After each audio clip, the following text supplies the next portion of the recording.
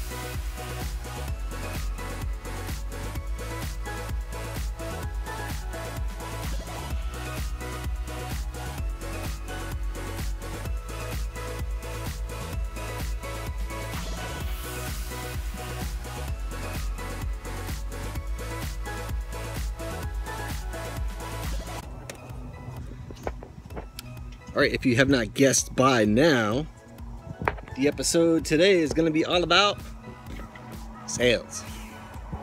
So right now I got the sails up. Man, it looks so good when I get the sails up. It looks like a sailboat when I get the sails up. It's probably why they call them sailboats. So anyways, we're just looking these sails over. We're going to determine what kind of condition they're in. If they're usable, if they're fixable, and if they are fixable, we're going to try to fix them. And if we can get these fixed, then that means we can actually go sailing very, very soon. So let's hurry up and get this done. Alright, so this is the main sail here, and actually this sail seems to be in really good condition actually. I mean, obviously it's not new. I'm sure people will say it's baggy, or I don't even know what the hell that means, but there's not a lot of damage, so I can attest to that much. There's this right there that's already been repaired, and then the only other damaged spot is way up at the top. There's a missing I'm having a brain fart. Grommet. There's a missing grommet up there, so I've got some new grommets to replace that with. We're also missing a slug on the very top one. So as far as repairs go, that's really the only thing that needs to be repaired. You can actually see right there, there's a missing grommet, and it looks like he just stitched it to repair it, but we'll throw another grommet in there. And I actually got 1/2-inch grommets, which are bigger than these. These look like 1/4-inch grommets. So we'll see how that works. And the only other thing with the mainsail is it's missing a batten, so I just gotta order some new battens. And mainsail should be good to go, so yeah. Pretty pumped about that. Don't need to buy a new mainsail right now. Jib, on the other hand, is, and I'm watching my language, fudged. The jib is pretty fudged. You can see big old rips here. It looks like the previous owner is having issues with this already on the leech. He's got tape on the leech in a bunch of different spots, and it's just really weak. I mean, I've only got one hand now because I'm holding the camera, but if you pulled on this with two hands, you can rip this seam pretty easy. So I would like to try to repair that by just running tape the whole leech, and then even on some of these really bad spots, stitching it a little bit. Other than that though, there's no rips or tears in the main part of the sail. It's just right on that leech edge, right in the seam where the leech rope here gets sewn in. Those stitches created a real weak spot.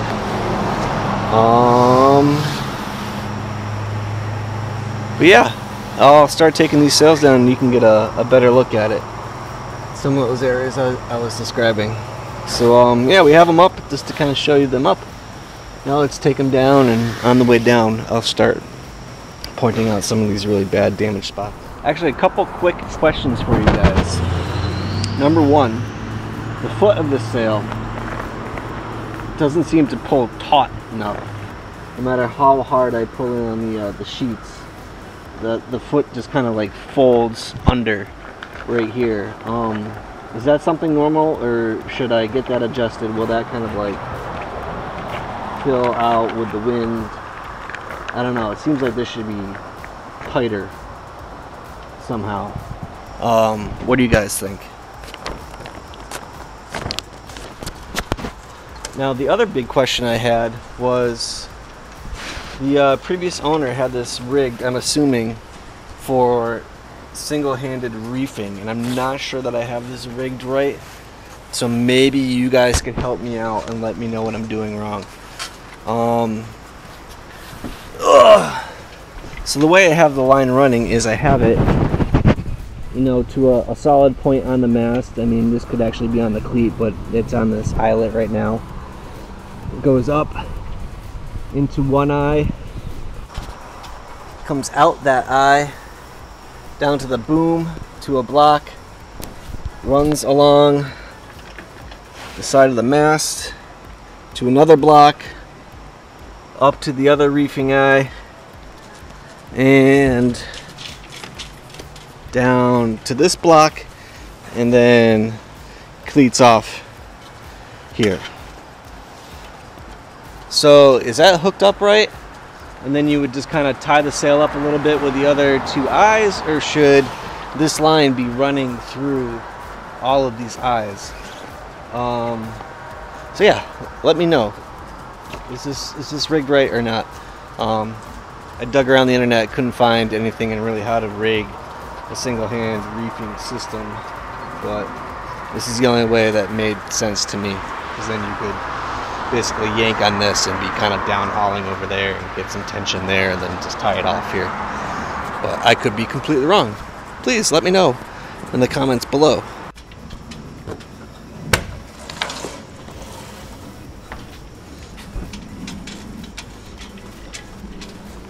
So as we pull this down, you can see the different places where he's already got it taped up. So it looks like this seam has been an issue all along. And this whole thing is, like I said, just very, very weak. You can, I mean, it's starting to rip up. See what I mean? Just very little effort and the thing rips. So I mean, I hope that's not too far gone and I can just throw some tape on there and it'll get me crap, even just a couple times out, just to test the boat out. I don't even need a whole season out of it, and I'll end up buying a new jib. It seems like it's good for the most part here, but like I said, it is real weak, so I do kind of want to reinforce it. And then you get up to here, more rips, another one of his patches, you know, another big tear, a little dirty here, another tear, and it just kind of remains weak throughout here until you get to some nice reinforced areas. Other than that though, this sail is fine. It's just that one seam. I mean, all your hanks and everything are all on there good. All those grommets are all on there good. But it's definitely in the of the two, it's the one that's in the worst shape.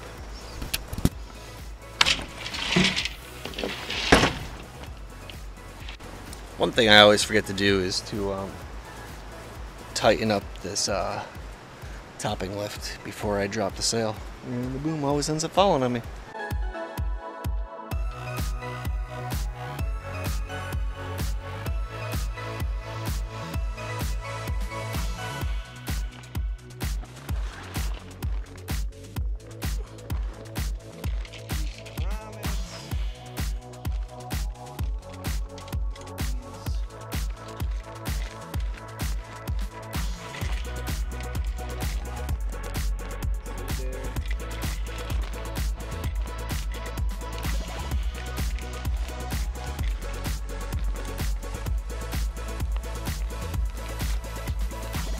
And obviously this is, you know, fucking spider.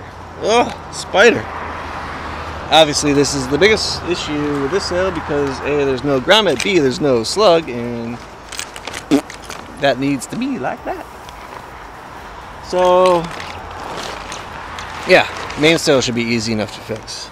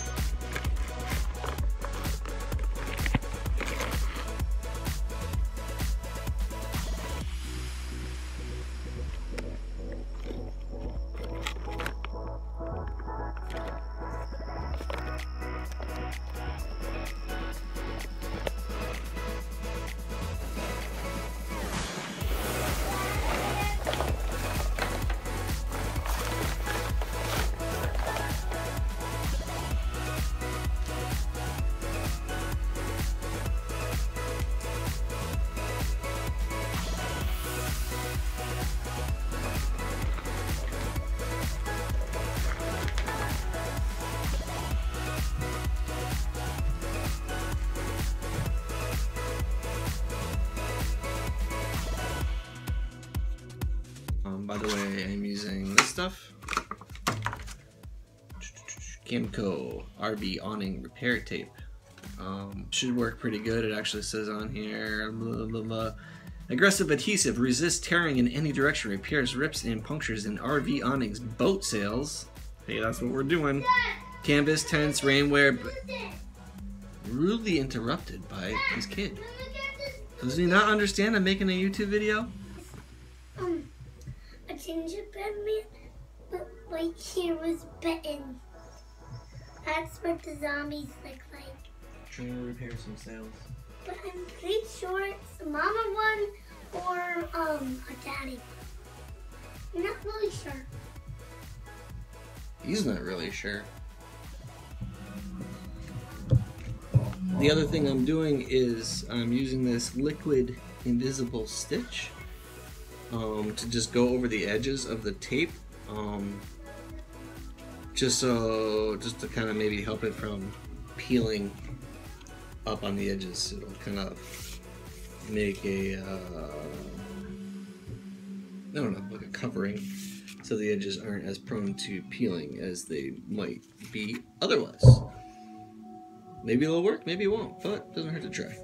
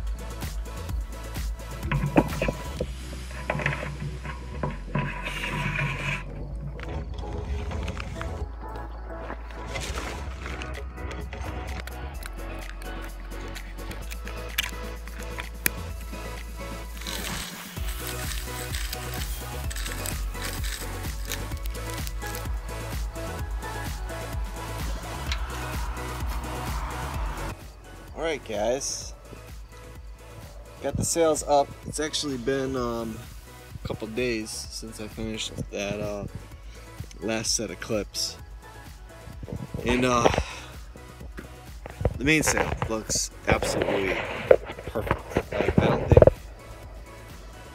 don't think I'm gonna have any issues with this mainsail whatsoever, and I think it's still got lots of life left in it. Whoa. The jib, however, I want to come take a look at that. So, especially from hearing from you guys, you know, these videos tend to be pretty helpful when I screw up, or even if I just try something that doesn't work. So, I do want to make you aware of this tape that I used. When I first put it on, I thought this stuff was gonna rock. I mean, it is really solid, it is really tough. It says for sail repair right on the freaking package.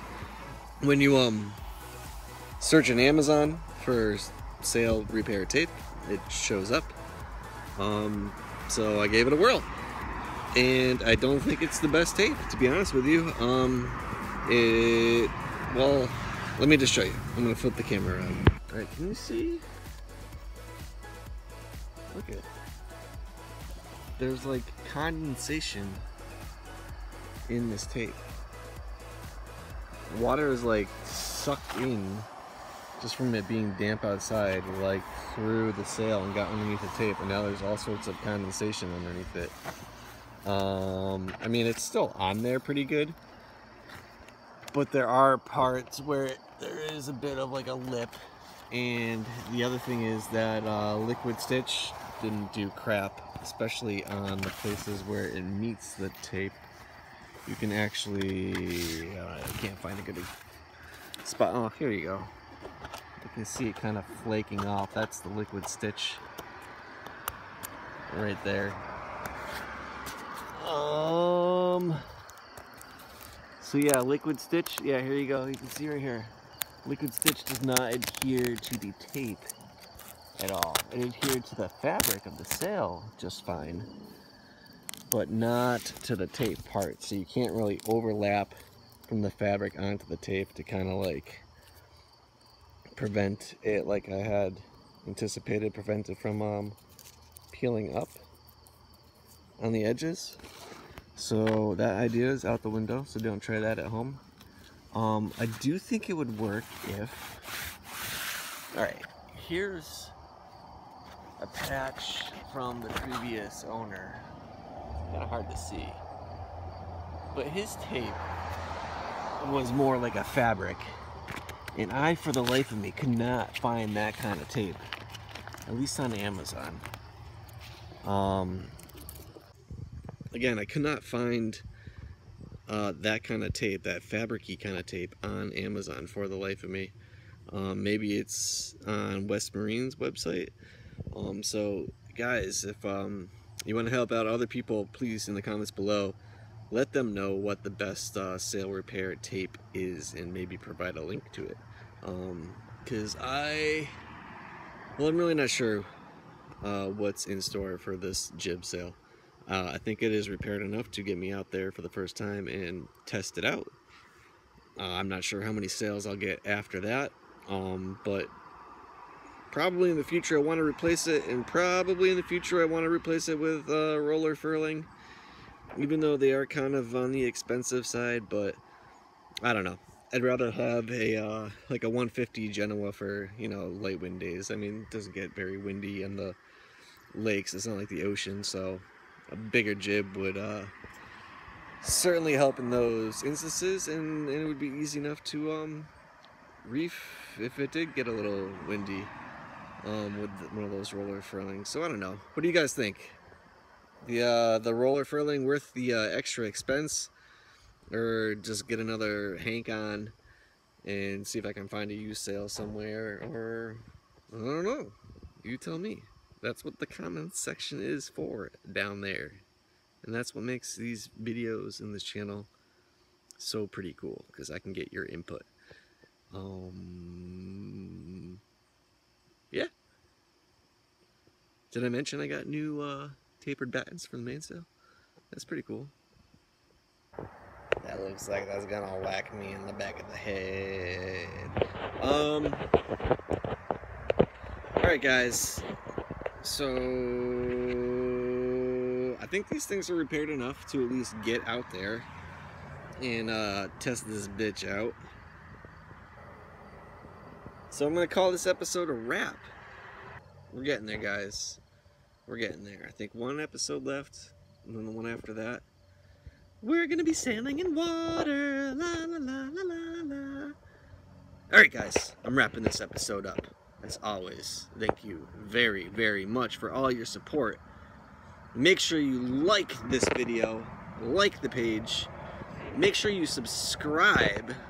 Very important to subscribe, because you were like, man, this video is really good. I would like to see all the other videos that come out. You gotta subscribe. More motorcycles ruining my YouTube video. What is going on, guys? Jeez. How's anyone supposed to vlog when they live on Route 112? Patron? Check out Patron. I'm trying to find... alright, I'm stirring this around, alright? Freestyle. I'm all about having the free boat. Why am I asking people to pay for Patron? I feel like Patron should be free, and if you want to donate, you should be able to donate, but I can't find a way to make Patron free. It's at least $1 a month.